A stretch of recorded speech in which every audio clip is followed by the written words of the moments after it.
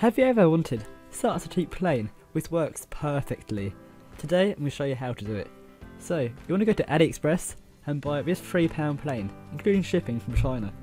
It takes around 2 weeks to arrive, but it will be worth it. Plus it looks pretty good.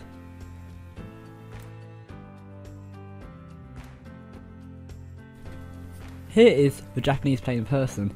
As you can tell, the pictures do not lie. It looks pretty good, and it looks pretty traditional Japanese.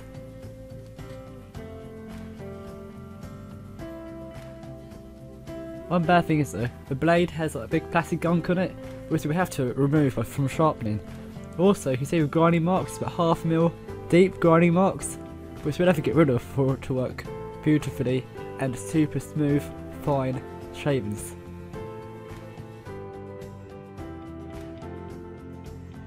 To remove the grinding marks and to sharpen it, I'll use a variety of grindstones. I'll first start on a coarse oil stone, then move all the way up to a 3000 grit whetstone. So for oil stone, you want to oil it quite well. My oil's running out, so I'll put more oil later on, but I just rushed it and sharpened it anyway.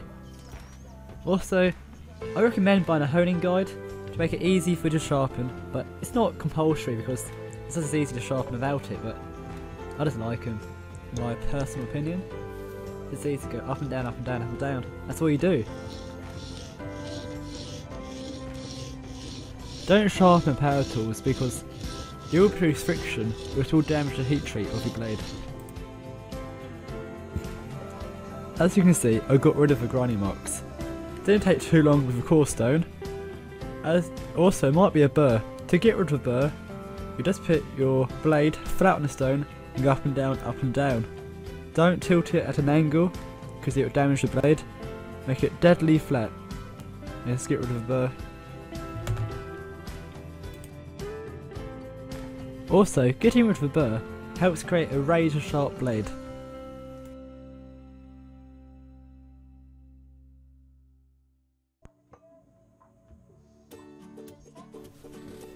I skipped to me using my finest stone. This is a Japanese whetstone, which has been submerged in water for 15 minutes. I haven't changed the angle of my honing guide. This will make a nice razor sharp blade. As you can see, I've got to mirror polish, which is razor sharp. This will slice all the hairs off your skin. Now a blade has been sharpened. You want to check your bed, so your bed is flat. If your bed is flat, you get a straight rule or straight edge, and just put it across and see if there's any bowing. I can tell there's cupping in the centre. So to get rid of it, all you do is get some sandpaper and rub it along until it's flat.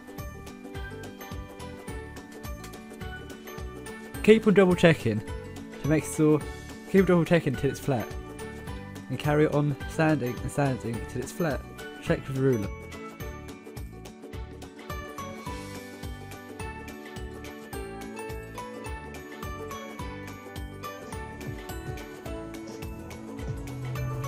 Now for bed is square, you want to check that your frog is square of the plane. To do so, you get your plane blade out and draw lots of graphite lines on it. This should leave a residue on the high points of a frog.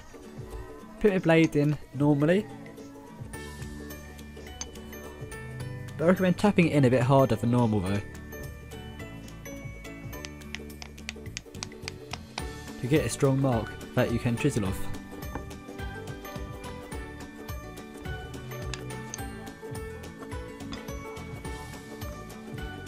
You're probably going to repeat this process quite a few times until the graphite line on the frog is even. So after I've done a little bit, I only try a little bit at a time, and check again until it's perfect.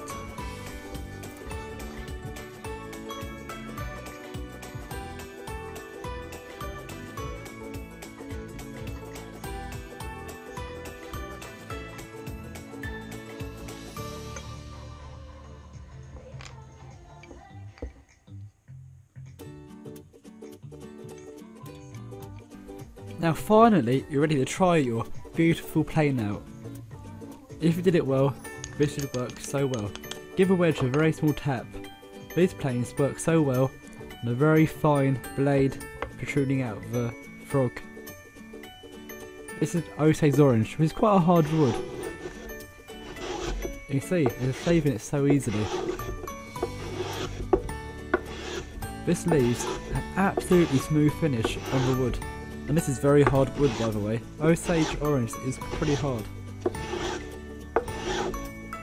I would use a bigger bit of wood, but you know, this rush and got the smallest bit I could find.